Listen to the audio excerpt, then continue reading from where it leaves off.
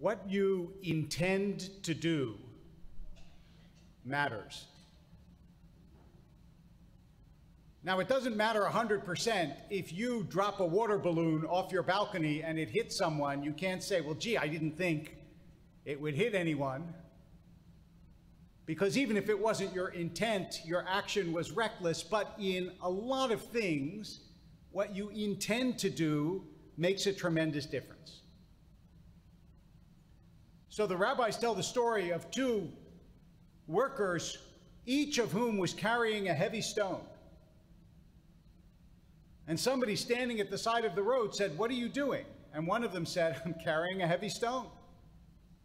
And the other one said, "I am helping to build the Temple of Solomon." How you think about what you're doing changes the action. Intent matters. And that matters for this week's Parsha because we learn about the three pilgrimage festivals in our Parsha: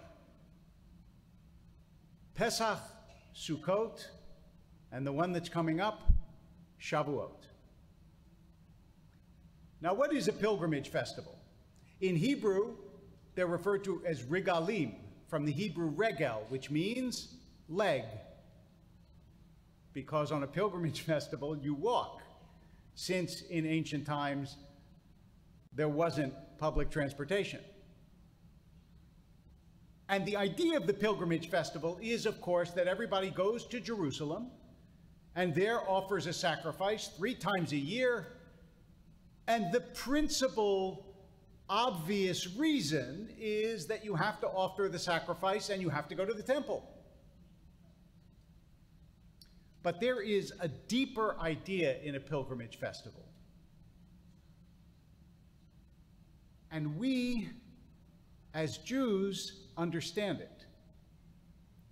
Because what is it that Passover commemorates? It commemorates leaving Egypt. And what does Sukkot commemorate? It commemorates traveling in the wilderness. And what does Shavuot commemorate? It commemorates standing at Sinai. And what do all those things have in common? You had to get there. And so, a pilgrimage festival is also a reenactment. The intention is, just as our ancestors walked, we too will walk. They walked through the desert to get to Israel. We walk from our homes to get to Jerusalem. And the reenactment and the meaning of it goes even deeper.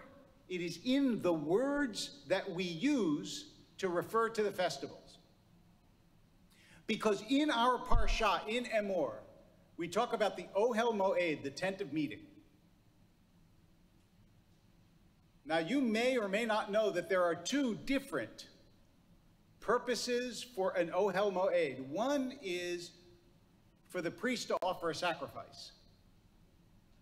That's why Aaron is given all these rules about what you do to make an Ohel Moed. But the other is for the people to meet God.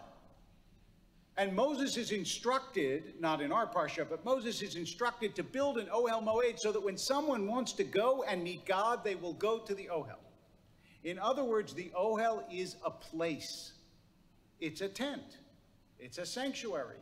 It's a this, right? And by the way, for those of you who don't know, look around. This sanctuary was designed to look like a tent. That was the idea. It's an Ohel. It's a tent. It's a pretty permanent tent, but it is a tent. But going one level deeper, the word Moed from Ohel Moed, from the tent of meeting, is also the word used for the festivals. They're called Moadim. When you say to someone, Moadim l'simcha, what are you saying? Have a happy festival. Which means, since a festival is a point in time, and a tent is a point in space, that Moed is both time and space. Now, I don't want to say that the Torah knew about Einstein before Einstein. I don't want to say that. You're welcome to say it if you want. That they knew that time and space were somehow the same thousands of years ago. But I will say this, which is that the only way, here's the difference between time and space. I mean, there are obvious differences, but here is the real deep spiritual difference between time and space, is you can go back to a space. Those of you who were here last week, you're back. But you can't go back in time, because even though you're back, it's not last week anymore. Now it's this week. So you can go to space again, but you can't go to time again. So what do you do in our tradition to go back in time? You reenact. Every year we go through the Exodus. We go back to that space. We go back to Egypt. We go back to the sea. We go back in time by creating a moed in space. What do we do with the sukkah? We're not in the desert.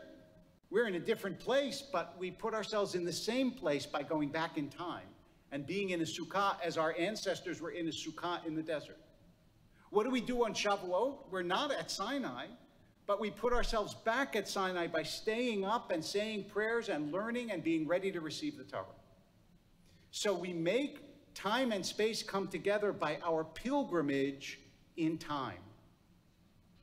Because we go on that journey in our tradition to the same places that our ancestors went, even though we're not in the same place that our ancestors are.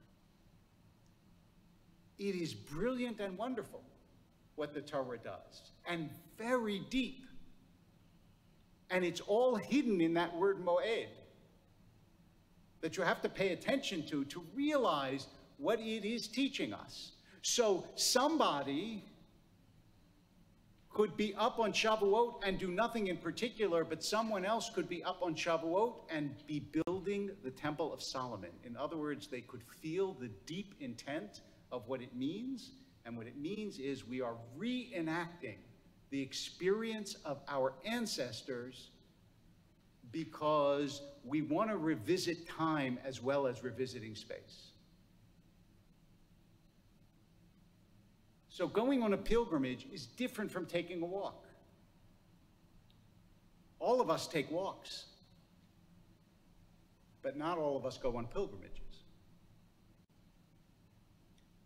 To celebrate a regel, a holiday, a festival, a pilgrimage festival, you have to understand the historical context and also the spiritual goal.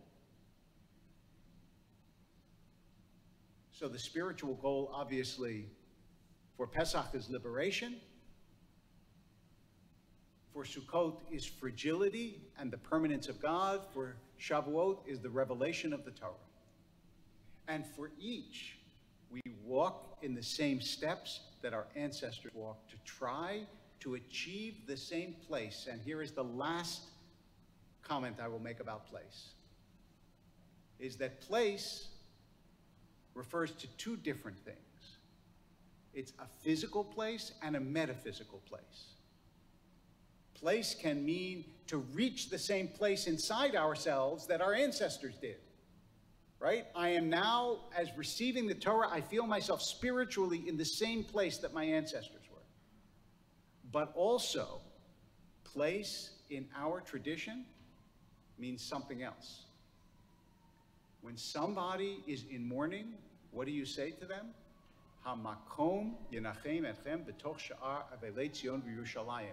May the place comfort you. Makom means place. May the place comfort you among the mourners of Zion and Jerusalem. Because in Judaism, God is called the place, because the world is the place of God, even though God transcends the world. So we seek the place, not just the metaphysical place, but also the place that is God. And we do it by going on pilgrimages again and again and again year after year after year, just as our ancestors did, just as our parsha describes, each year hoping we get a little closer in time and in space to the place. Shabbat shalom. We continue